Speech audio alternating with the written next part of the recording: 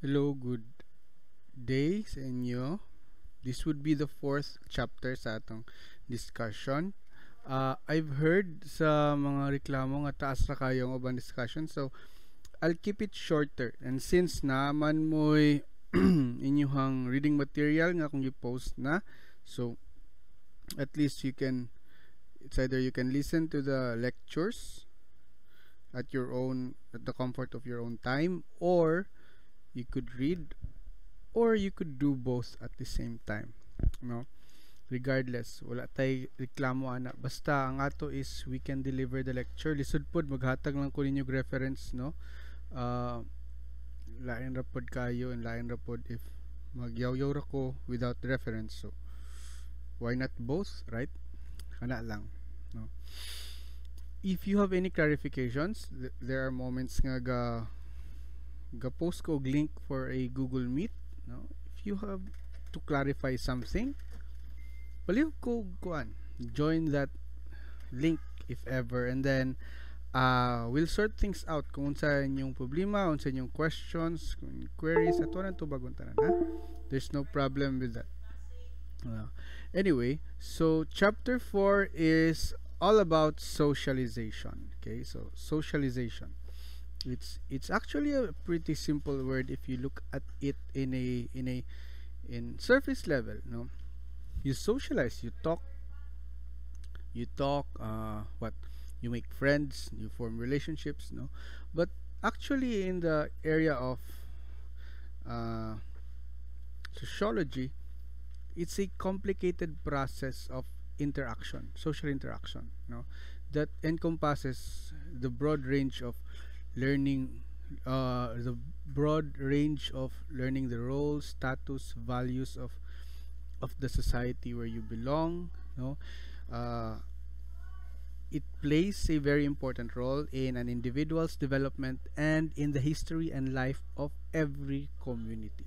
So that, no, if if you see it as inane, socialization is a requirement para naay culture. Without socialization, walay kultura nga ma-nourish or ma-form for every community. Imagine you have 5 families grouped into one place, and then walay may tabo nga communication, walay may tabo nga interaction. They would have their own, they will not be interdependent with each other. What happens is that the whole process of the community is defeated nga naman, because walay interaction with each family, or even with each individual, no? So it's vital, no? So learning of roles dira nimo makuha. uh, I think we have discussed mid na, no? I'm really sorry, wala pa nako to nahatag ang PowerPoint ni mid, but no, the language, play, and games, no? If tanaw na nimo, those are the one of the core concepts of socialization when it comes to human interaction, no? Learning the roles, no? As when you were a child, you were playing with other children, sayon, it's fun to see, no? Gadula ka, but actually you are learning the roles, no? If madakpan ka, ikaw na, no? And so on and so forth. And so you take on more roles and responsibilities, no? One thing that you should know is that with the social roles that we embody as we grow up, it goes with it the responsibilities together with those roles. So magkabugat na siya, no? And also the status and the values with each role. So magka-complicate yun na siya. Of course, when you were young, you would say nga, okay, imong socialization nga interaction would be your parents, your siblings, of course, and that would be very simple. Why? Because you're in the four corners of your house, and sayon ang pag-socialize, right? Because you would be the center of that butanta, that family. But then as you grow older, then you would be taking on more roles nga di na siya Di na siya ginatawag nga egocentric nga roles, but these roles are more of institution centered nga mga roles, no? Because as you grow older, imong roles sa balay would roles and responsibilities sa balay would also evolve, no? Paghugasan kag plato, no? And then as you grow older, more responsibilities like ang oras sa imong pag-uli, how you behave outside, uh, who your friends are, no? Apil na siya sa roles and responsibilities, no? And status and the values with it, no? And you grow older, you get married, you lahi na po din mong role, lahi mo yung role as uyab, lahi mong role as husband or wife, and lahi na po din mong role as a father or a mother sa imong children. Lahi na siya. And when you become an adult, daghan yan mag-interlap na ning roles, no? You would be a professional and at the same time a husband or a wife, and at the same time a parent, and at the same time a friend, and so on and so forth, no? So magka-broaden ang imong ang spectrum sa imong socialization, magka flourishing ang imong personality, that, no? And also magka-complicated ang interrelated nga mga parts sa imong socialization process. So one concept sa socialization would be the social status, no? It refers to the social position of a person in a group. Diri mo sulod tong gidiscuss na tong hierarchy theory, right? If you remember the hierarchy nga naagi na fundamental, na simple, na complex, na fundamental, and na specialized, and then na leader, na follower, and so on and so forth, no? Those are the hierarchies. So in a social nga environment, na ito gitawag nga status, your position in a group. Now this position may not be verbalized, no? Nga ikaw ang leader, ikaw kay follower, but rather as time goes on, as you grow older, these positions are understandable na that you follow it because you know your position, right? So anyway, you have two types of status: the ascribed, no, determined by birth, and achieved status, no? So through your effort you achieve this status. Why is this important? Because for example, gender and age, it helps you socialize better if you know, or rather it helps you socialize better if imuhang ka socialize would be of the same status. If makabantay mo sa mga love stories nga ginahimo sa mga television sets, ilang kasagaran, it's a very common theme. Pobre nga character 1 ma-in love sa dato nga character 2, and we ask nga naman na, why do they have to do that? And the answer, because kasagaran sa gaminyo manggod, kasagaran sa ga form og intimate relationships are people of the same status. Mugin na siya kasagaran, no? And now, so for example sa achieved status, no, so inana, and then one thing is that it could the idea of the conflicting status between pobre and dato, between pobre and dato in an intimate relationship between two people is basically too colorful para dili gamiton as a material sa mga creative nga mga output, and so they have that, no? So ascribed status, again, gender, age, no? So you would, for example, if you were given a choice, sa imong edad karon, and then gitagaan ka og kwarta sa imong parents, no? Sige, laag dito sa Robinsons, pagdalaw isa ka tawo imong kauban, and you were given a choice, imong best friend or imuhang 7-year-old nga igagaw, most likely you would choose your best friend, no? Not only because that's your best friend, but also most likely parehas mo og gender or age, no? Or most likely parehas mo og age, so therefore parehas mo og namoy common ground, no? And so parehas mo og interests and values ninyo sa mga kinabuhi, most likely. similar, no? And you would, the thing is, if mo interact ta og people of younger age, may tabo mong good is wala kay tay makuha nga benefit from it. Nay makuha ang gagmay padulong dito sa kuan, but in many cases, generally, wala kayo kay makuha nga something nga benefit if you interact with younger age nga bracket, no? Because when we talk, actually when we talk, we are in it for the benefit of gained information, the benefit of intimacy, the benefit of good relations, no? So inana, but it happens most likely with the same age range or the same achieved status, that, no? So social role, so these are your functions, duties and responsibilities, and behavioral expectation attached to the social status. Imagine you are a a nursing student, and then one day you decided nga di na ko ganan mahimong student, and so you took off with the money nga pang tuition, you took off and you enjoyed your life sa lahi nga syudad. Yes, you would enjoy it very much, but would there be satisfaction? The answer would be no, ano man, because you went out of your role within the social context. Sir, na-enjoy man ko. Sige, fine, na-enjoy ka. What if mahurot ang kwarta? Sige. Unsa naman din ka? Without money, without everything. Unsa naman din ka? Usahay, ang mabilin sa ato would be the role. No?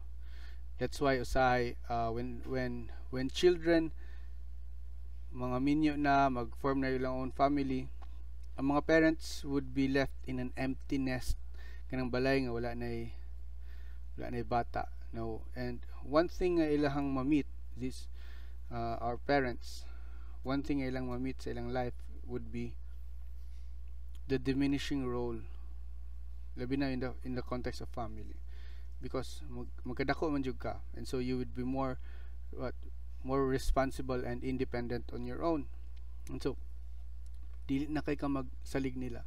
And so what happens with that is that naay feelings of diminished nga value dira sa ginikanan sa iyang kaugalingon, because wala na siya silbihan, or rather ma-lessen iyang function.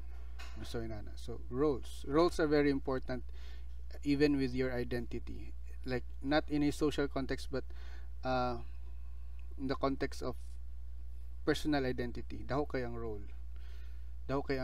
role sa social role in creating the identity that you have.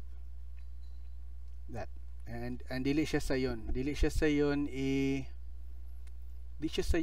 i-create, or rather di siya sayon barugan, no?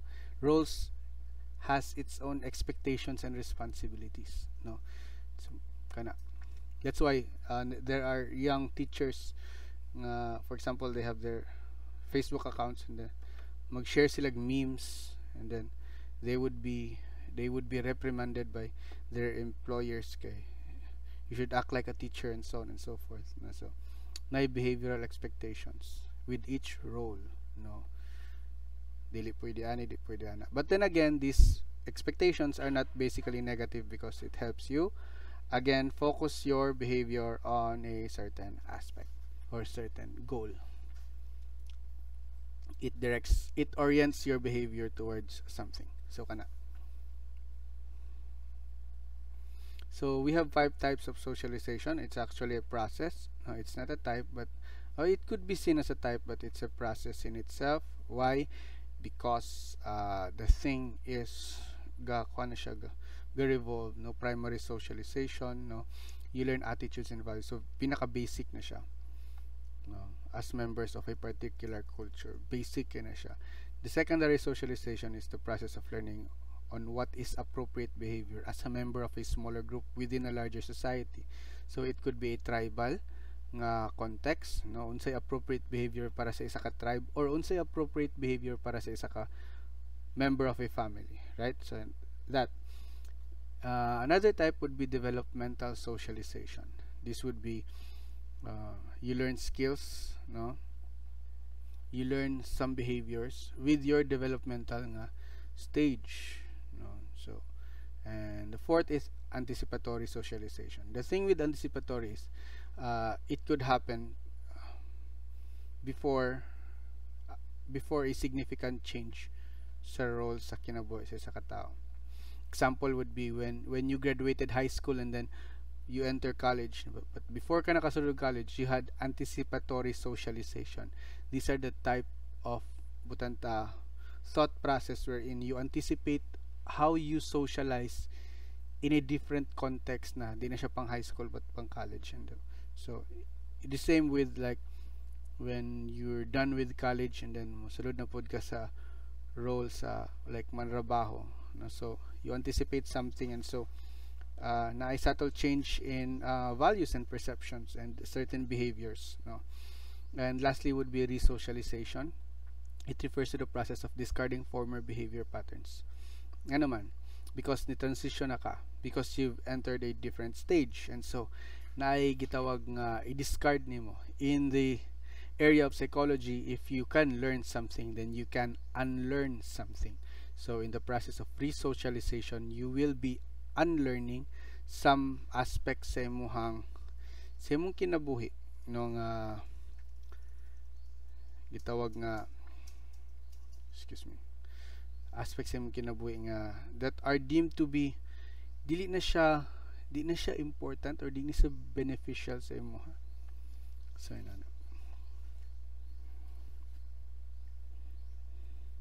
So importance of socialization, these are actually self-explanatory. It's vital to culture, link between culture, vital to personality development, and vital to sexual differentiation. First is vital to culture, because socialization helps nurture the culture that we have. It helps propagate the culture. How else could you spread the idea of one's culture but through socialization? Through how you talk, through how you interact with other people, no? Just like when you were young and matumog parties and ipaamin mo sa tanan, no, auntie, uncle, lola, no? So that's a very trivial thing to do, di ba? Because you don't take it to heart. Ang imo lang is kuha ni mong kamot, mo amin ka, and so on, and so that's it.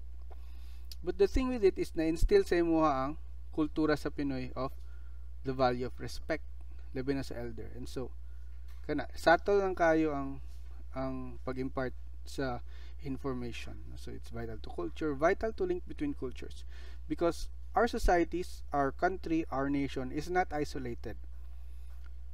Mangita gyud ta og interaction outside of the culture, and so the socialization process is a vital link between one culture to another, you know. And in socializing with other cultures, what we have is we help them understand our culture, and they also help us understand their culture. So inana. And so in the process of socialization, di lang information ang mahatag, di lang ma-bridge ang relationship. No, we also share ideas such as ideas in the universal, in the culture universal, such as art, music, dance, and so on and so forth. Socialization is vital to personality. Without socialization, dili ka maglisod kag develop sa imong personality. Take for example the case of I forgot her name. Jeannie the feral child. At 3 years old, gibutang siya sa attic, and so wala siya socialization, wala siya na socialize nga tao, and so when she grew up 9 years old or 10, aya siya na discover sa mga social worker nga gipriso ra siya sa attic by her father. Ang tabo is di siya kabalo mo storya, di siya kabalo mo lakaw, and di siya kabalo mo socialize with others, and gamay kay ang brain, and ang iyahang developmental stage was that like of a murag 9-month-old nga baby, kay wala siya socialization, wala siya kastorya. So inana. And socialization is vital to sexual differentiation. Why? Because especially when you socialize with your parents, you know the distinctions between the roles of uh, a male and a female, no, between the role of a husband and a wife, and so on and so forth. So actually sa ila nimo na basically makuha ang mga roles, sexual differentiation, and then magka-complicate na as your butanta social nga interaction becomes entangled with other people.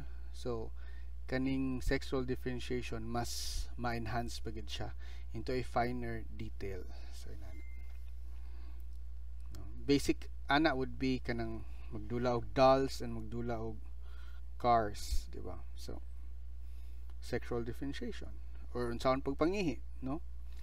When you were young, wala you did not have this in mind, but you were just taught nga ang lalaki magtindog, ang babae molingkod, and so that's it. So you differentiate, no?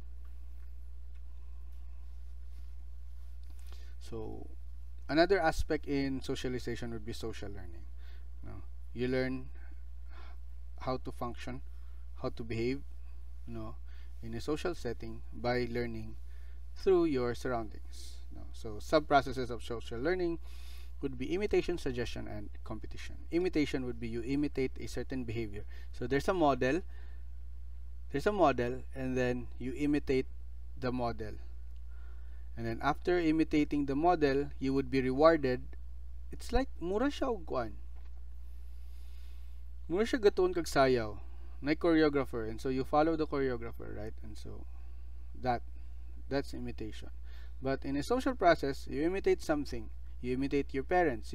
For example, you imitated your lalaki ka nga bata, and you imitated your mother, and so gibadlong kasi ang mama, ayaw nak, dili ka mag-lipstick, kay boy ka. What happens with the na-sanction imong behavior, right? Gibadlong ka, dili ka maginana, kay boy ka. And so the imitation process, na-learning atong part sa imitation process is that you don't imitate katong opposite sex, no? But then if imong giawat imong papa, and then it appears nga nalipay imong papa, gisuot-suot nimo yang sapato niya, gisuot-suot nimo yang sapatos, gisuot nimo yang t-shirt, and so on and so forth, you acted out like you're him through imitation, malipay yung papa, and so na gitawag nga reward in your behavior. And so through imitation you learn nga, uy, kani akong awaton, kani dili, and so on and so forth, you know.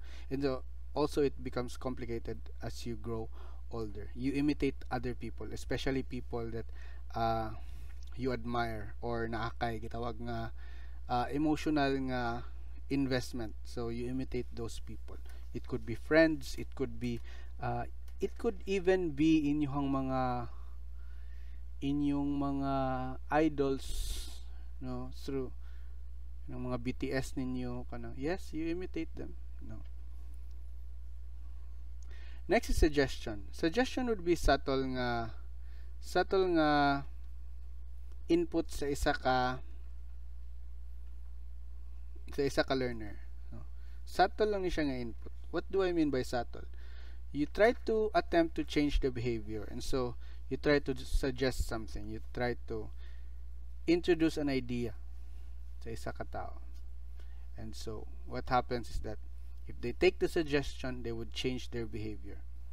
If they don't take the suggestion, then most likely they don't want to change their behavior. But if ang suggestion is so compelling, most likely they would be forced to change their behavior for the sake of the community. So those are suggestions. And most likely ang pinakauna na to nga encounter with suggestion, with the process of suggestion, would be actually atong parents, no? They would suggest something, and then because we look up to them and we value them that much, most likely we try to change our behavior because of them. And so it's suggested, and what would happen if gi-follow nimo ang suggestion, ay reward, and then mahitabo is ma-crystallize or ma-permanent ang behavior because it was suggested by somebody who is significant. muning gitawag nga significant others. If you remember George Herbert Mead, di ba? He was the one who proposed the or coined the term of significant others. So since this person is significant, whatever suggestion iyang ihatag, most likely mutuo ko. And so that it also includes again inyong mga TV personalities, ng mga idol, elders sa community, no? Priests, pastors, inana, imam ninyo, no? So na suggestion, so you follow it. Next is competition. No, this is more of an adult na world. No, but naman ni siya mga precursor sa when you were still young. So you compete, no, in terms of socializing. So competition is healthy, okay? Always remember that if somebody is competing with you, and that's a good thing. Why? Because you can learn so much from the experience. Why? Because you will be forced to go out of your comfort zone. And so through socialization, for example, sige, in a class duwa mo nga maayo, and so competition is also happens in a subtle way. Wala lang, murag wala lang, but sa tinuod ay in your mind nakipag compete na ka. So that's with competition. And whatever it is nga result sa competition, whether you win or you fail, there will always be the experience of learning. Ano man, take for example, when you win, and so you know how to win, you know the process or the steps on how to win. But if you lose, what would happen is that you will still learn something, no? You will learn from your competitor. Okay, inanaon de pagdaog. This is how not to fail. So inana.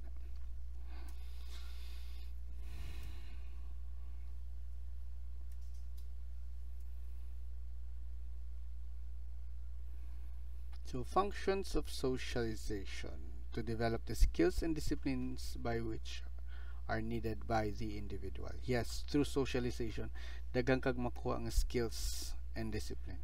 No? Take for example, pag eskwela nimo, that's socialization. You socialize not only with your classmates but with your mentors and your professors, no? So you learn skills and disciplines. Usahay na ay mga suggestions ang inyong professors that are that you take by heart, and so you live with those suggestions. And so or say na kay terror nga teacher nga tungod sa iyang ka-terror, you learn some skills that you actually have until even pag mo trabaho na ka. That to instill aspirations and values and the design for living. No, so na design for living, na ideal design for living. And so through socialization we learn how to live in a right manner, or to teach the social roles which individuals must enact in a society, to act out, right? And so you have somebody must teach you these social roles, and so because without roles, again, you would be what, useless sa society. Without such roles, useless ka sa society. Nga naman, you would not be giving out something back sa society. If you have no roles, wala, wakay pulos. You would rather, no, you'd better die na lang if you don't have any roles, because wala kay meaning, no? Roles, together with it, are responsibilities, and together with the responsibilities, what, you gain meaning out of your own life. From meaning, of course, you find purpose, right? So agents of socialization, so pinaka basic would be family. Next is peer group. If tanaw nimo nagka broaden na siya. First is just the family, mother, father, your sibling, and then we have the peer group. You go out of the four corners of the home, and so you meet your peer, and so you know how to.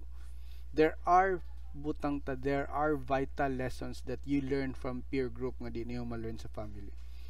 Because most likely sa peer group you would be on your own. And so that, no, because you're with them, you're more open, no. And then we have schools. This is formal nga, yes, formal nga teaching, formal education. And so mura siya actually ang school, mura siya training sa pagtrabaho, especially in college, no. Mass media, like apil na lang internet, ang television, no. But iyang primary purpose is to entertain and educate yun. No, so munang sa case ni Maria Reza, no, dili pwede gyud, or even in ABS-CBN nga case, dili pwede mag-own ang foreigners og stocks, or dili sila pwede mag-own og mass media company sa Philippines, ang foreigners. Why? Because sa mass media magod, isa na sa pinaka basic nga medium to mold the minds of the people. Kusog na siya nga tulang mass media, no. So gamay lang actually nani sa social psychology nga, even how good imong tanaw sa isa ka tawo, gamay lang nga libak, gamay lang nga information nga negative, most likely dako ang chances nga mo sway imuhang perception towards that person, especially in the area of politics. So dako kay na siyang impact in how you butang ta, how you perceive your social environment. We have the church, yes, the values of the church, no?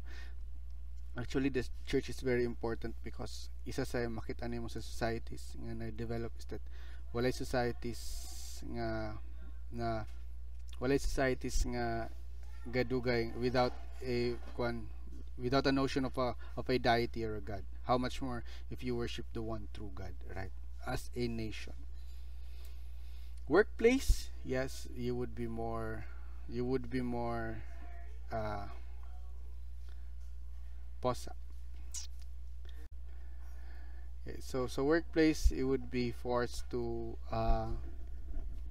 socialize in a way that's more professional, and more adult like, so because inani pud ni nice expectation within the workplace, and then you learn vital skills gyapon in the workplace.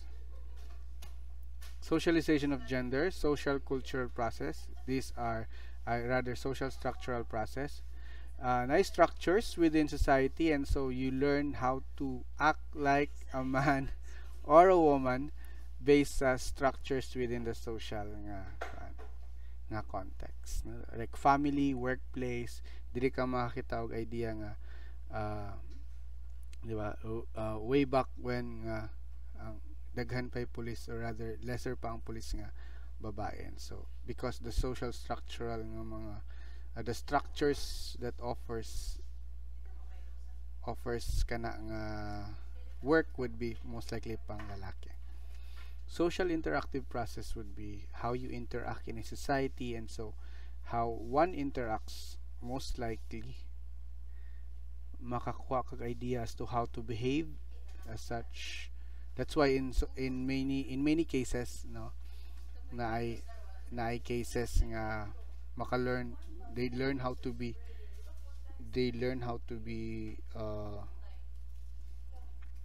homosexuals, no, they learn that they were homosexuals during the time that they interacted with such people. So inana.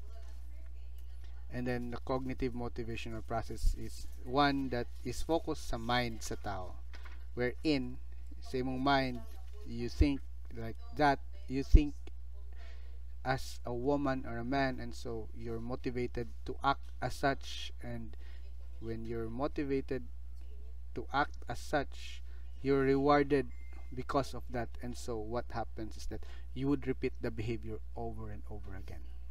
So inana.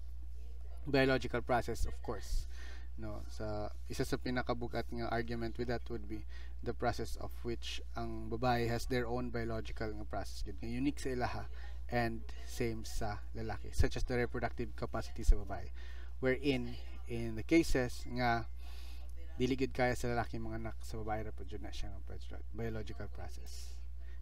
So that ends the chapter 4 nato. Hope you get something out of it. So I'll see you all next time. Bye.